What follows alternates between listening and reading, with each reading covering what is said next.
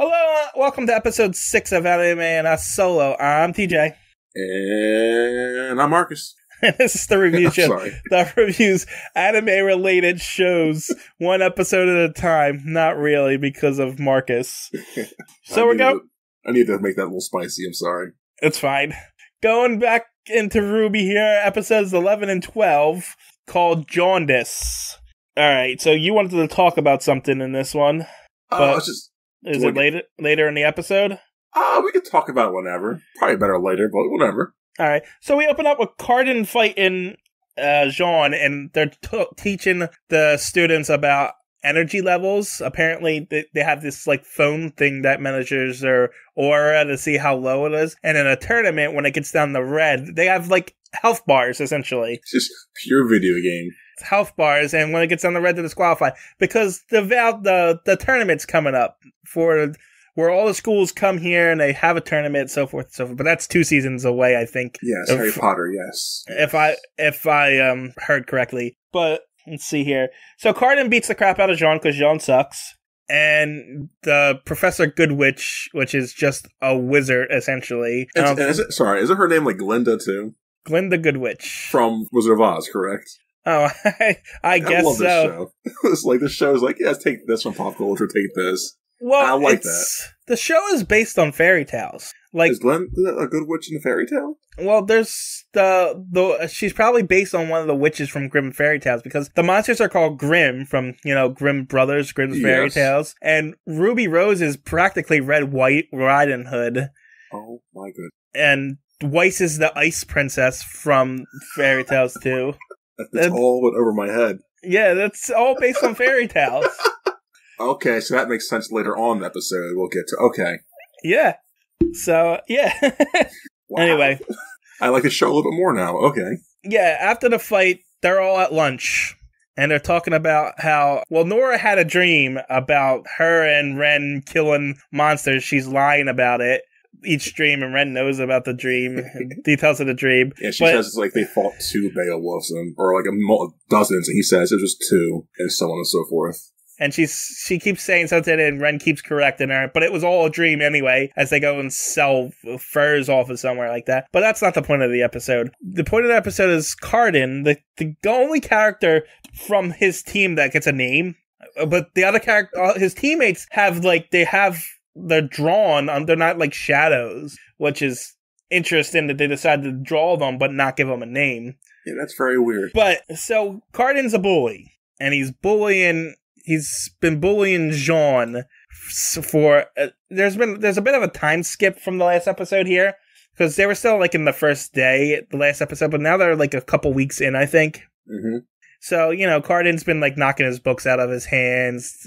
Sean has the sword and shield, and the shield expands. He presses the button on the shield so he can't walk through a door. And then they have rocket propeller lockers for some reason. I don't know why. Yeah, like, is that like escape pods for them or something? Like, why is that a thing? I don't know, but they can be, when they put numbers in, they go to designated areas, and Jean gets stuffed in one, and Cardin sends them outside the school somewhere. But it's just showing Cardin's a bully, and all of his friends, Juniper, Team RWBY, are like, we'll beat him up if you want. And he's like, no. And I'm not the only one he picks on. And they show him pulling the ears of this girl who's a faunus with bunny ears. And he's just 2 sets of ears. Regular human ears on the side, and on top, she's got bunny ears. Long brown bunny ears. And that's what I didn't get until you just mentioned, based on fairy tales. So, okay. Well, yeah, it's based on fairy tales, but there's also a species of people, and it's called faunus, and they got, like, animal traits. Like, later on, there's a guy with a monkey tail. There's, if you got, like, an animal part attached to you somewhere, you're a faunus, essentially. So...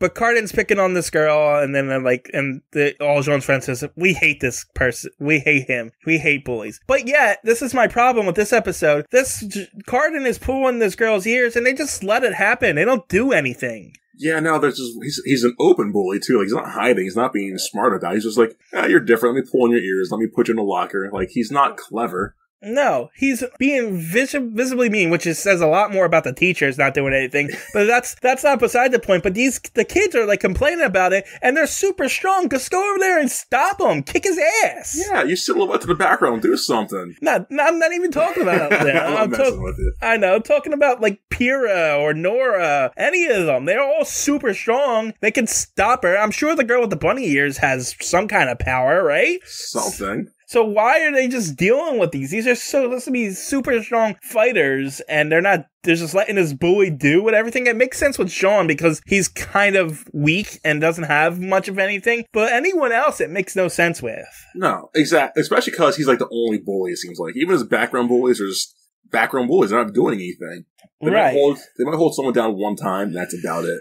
Well, they hold Sean down, I think, in a later episode, but that's not the point. Yeah, it's just do something. Yeah, it's weird. I didn't like it. I didn't like that they just did nothing. But anyway, they're supposed to be heroes. Heroes are supposed to stop that stuff, right?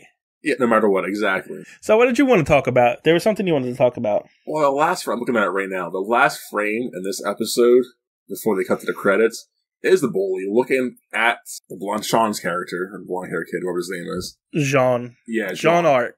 Jean Arc. He's just staring at him like in a weird, not in a weird way, but like a seductive way. Like, what's going on? Maybe it's like reading too much into this, but just, is there going to be something later? Like a love story with those two later? Is he that white bullies? No, I think it's supposed to be a glare. Okay, it's just animation style, I guess. Yeah, I think it's supposed to be a glare. I think it's supposed to be, I'm going to get you, Jean. Okay, so I'm thinking like, I'm going to get you in another way. Okay. Yeah, no. Okay. Yeah, I think that's all that was. No, see, I'm looking at it right now. It's just like the smile in the eyes are just. Yeah, like it's an evil, like, I'm gonna, It looks very lovey-dovey to me. It's just Sean weird. I'm looking at it too. Okay. Like I said, hey, you know what? Let the audience watch it, make their minds up. Whatever. But, so that was part one. Part one was literally just the lunch scene and the little fight in the thing. There's nothing happened in part one at all. No. They're just setting up the bully, essentially. This is essentially part one of a 4-parter for all intents and purposes. Yeah, honestly. But it's only 4 minutes and 51 seconds long, so... Anyway, on to part 2 of Jaundice. We open up in history class, where we have this hyperactive teacher who likes to drink coffee a lot. He speeds around like Speedy Gonzalez or something. And I thought I would hate this character, but I do enjoy him. He's like, I kind of like it. Yeah, he's not bad. We don't get his name, though. Yeah, I noticed that. I was kind of upset. We did, because we got Professor Port in the last one, but not this one. But he's got, like, green, spiky hair. He has half his shirt untucked and half of it tucked in. It's a weird character. It reminds me of the character, you probably haven't seen this either, from Mad TV in the back in the old days. There was this man that used to drink coffee. He used to get really crazy. It was just same thing. Glasses, a button shirt, crazy hair. I mean, I've seen a little bit of Mad TV, but I don't remember any of it. No, you're fine. But yeah, so he's in history class and he's going over some history lesson. Jean's asleep in there. And then Cardin's picking on him and gets him to mess up a question. And then the girls stick up for Jean, making Cardin look bad. So they both have to stay after class and get extra homework. Mm-hmm. That's pretty much all that happens in that part of the episode. And then after they leave class, Pyrrha waits for Jean and they go up on the roof. And Pyrrha's like, I'm going to help you get better. And Jean's like, you think I need help? He's being a dick, honestly. Yeah, it's like, don't deny you need help. You're always acting so obviously. He's like, if I can't do it myself, then what's the point? I don't want to be the damsel. They do say he doesn't want to be the damsel in distress. Yeah. Which is a nice little twist on the trope. Yes. But, he's every Disney princess ever. I don't want to be the damsel. I want to be the hero. So, it is what it is. But he's up there and he finally admits that he doesn't belong at Beacon because he stole transcripts and lied his way into the school. Which makes sense considering how he's been portrayed. Makes complete sense. And... It's interesting that, he is trying to be something that he's not, and he's not actually failing completely, considering he has none of the training everyone else does. Yeah, for not having any powers or anything of the sort, he's holding his own. I mean, he's only got a sword and shield, but they also show him as a tacticianal mind, and that's where I think they're going with it. Yes. But yeah, so he's up there and he confesses to Pyrrha, but oh no, they're over Cardin's room, and Cardin overhears the whole conversation. Because of course, we need that little extra.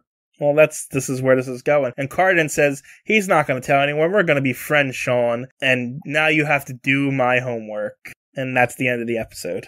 Yeah, it's really a setup, 2 setup episodes for Cardin. Yeah. I mean, it's not awful. It's a typical bully storyline, you know where it's going.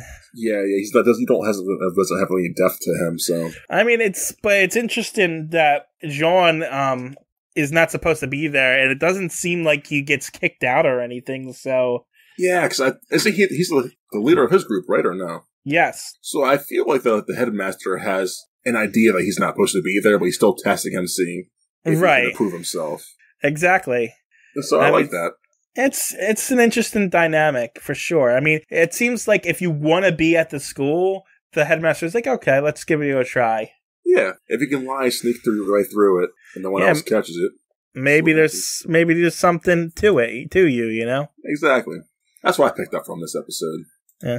But, again, short episodes, nothing really else to talk about on that one. No, just bullies are bullying. Yep. That's a t-shirt. Bullies are bullying. Yeah. Anything else to say? No. All right, then. I guess that's it for this episode, too. That was fun. Alrighty. Talk to you later. Bye.